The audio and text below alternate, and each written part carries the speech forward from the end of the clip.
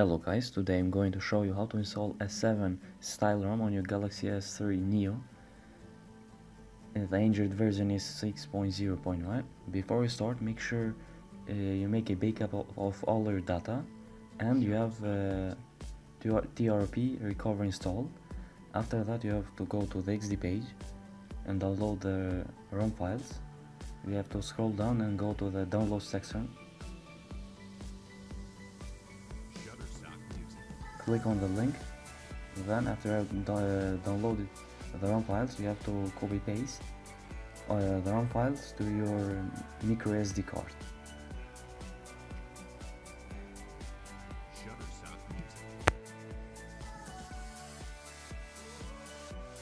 So now after we have copy pasted all the ROM files to the micro SD card, we have to power up the phone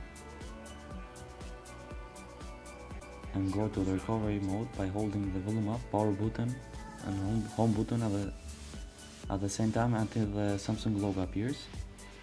You can see at the left corner of the display a blue line. Now after the TWRP recovery opens, we have to go to the wipe, advanced wipe, and select the Dalvik Cache, system, data, internal storage, cache and preload. Then swipe to wipe.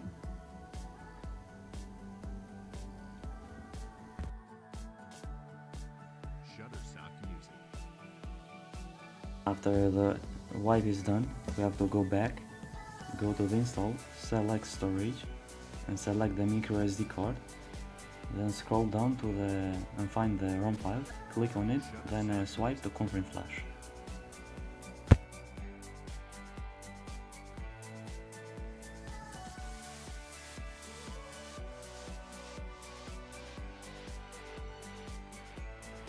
After the flash is done, we have just to reboot the system and wait for it to boot. It can take about 5 to 10 minutes.